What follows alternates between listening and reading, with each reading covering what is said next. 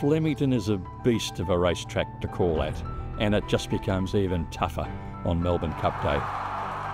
It's the biggest challenge in the 365 days. It's a massive, massive day. Racing, Trip to Paris gets a nice run. Length and a half further back, Red Canoe. Under pressure, Viewed coming with a run. On the outside, Rogan, Josh, Zaza. On the outside, Terrific wears him down. American, Trevian. Princeton Pin Dance's history at Flemington for self-paid. Princeton Pin Dance with next dynamite.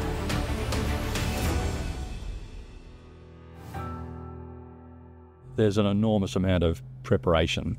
There'd be 48 hours of preparation goes into any race day. These days, there's so much form that can be done. When I first started in the 80s, no computers, no mobile phones. Your form guide was just that, out of a newspaper. There were no colours, there were no replays to look at, no trials, no jump outs. These days, you've got to do all of that.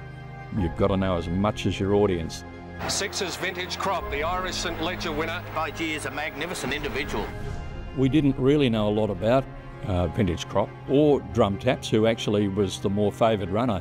He did capture the imagination, just having these international horses compete in our little Melbourne Cup, and it made us think, you know, we're on the world stage here. Ready for a start in the 1993 Melbourne Cup, and they're off. Drum Taps began well to a big roar from the crowd. Cavalieri dropped in. When Vintage Crop charged to the lead and we all said, here's the Irish horse, everyone thought, well, that's it.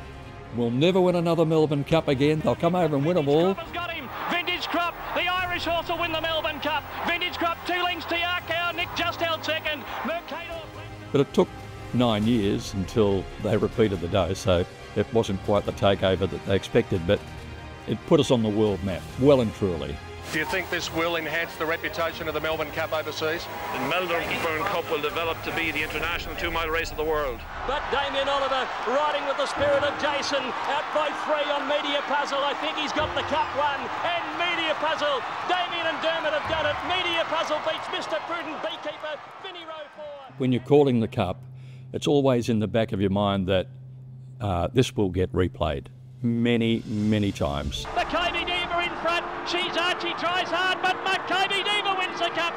And she's going to do what no mare has ever done. But a champion becomes a legend.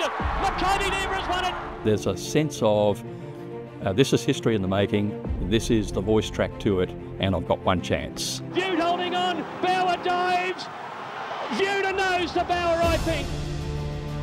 It's a big thrill being a little part of Melbourne Cup Day, to be that part, that voice track of what's going on, exciting as anything. I've had a runner on Melbourne Cup Day in a Greys race a few years ago, and I was in the mounting yard Melbourne Cup Day, 100,000 people around, we were 40 to 1 and ran accordingly. But it's the most exciting thing I've ever been through on a racetrack, to be in that mounting yard on Cup Day. I couldn't imagine what it would be like to have a Melbourne Cup runner. I'd like to find out.